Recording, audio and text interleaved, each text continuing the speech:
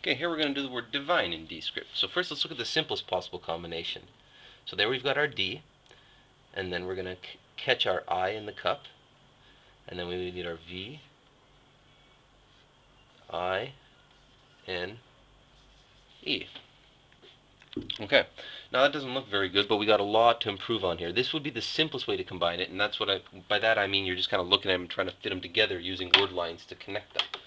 What can we do with this? First of all, D-I combination looks much better when drawn like so, simply drawing the I on top of the D instead of extending the word line down. Because when you bring the word line down, this could be a D or an H and you're not sure, and then you're probably going to have to add that extra little tail to make clear that it's a D pointing up. Anyways, so we'll skip past all that for now and not worry about that. Most people should be beyond those levels by now.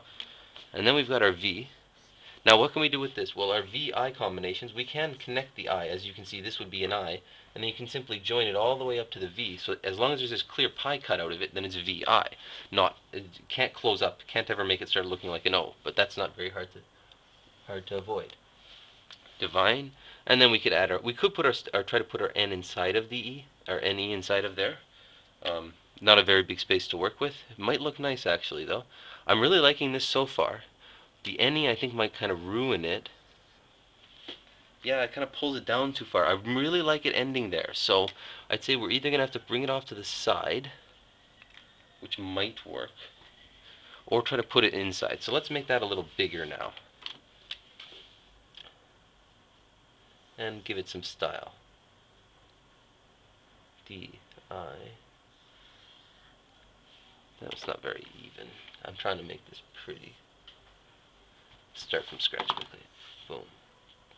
D I V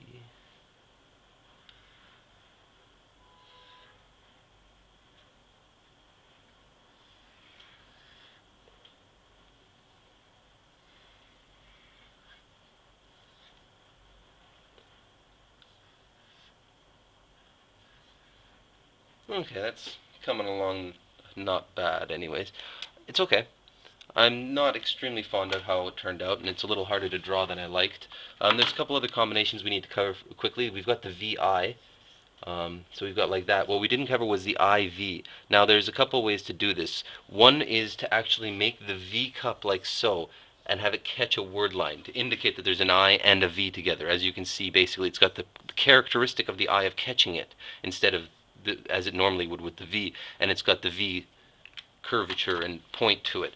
That's one option. Not used often because it's very easy to mess it up. If you just happen to draw it too close or people don't notice, they'll quickly think that it's just a V and not an IV, which can really mess up your words. The other option is to actually connect the two with a curve, kind of like so. And then the words have to be caught into this zone here. It's a lot harder to draw. It requires much more skill, but it can look very, very nice. So if we were to try to do that, the problem is we're dealing with a D here, so we'd have to draw it over top of the D, which makes it a little easier to catch actually because you got the D. And then you could connect the I like so again. Divine.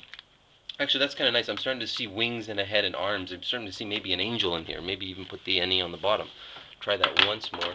I'm running out of black pens. D-I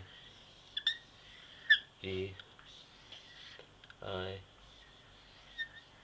N-E. No. But yes, I'm seeing a chestal area, arms.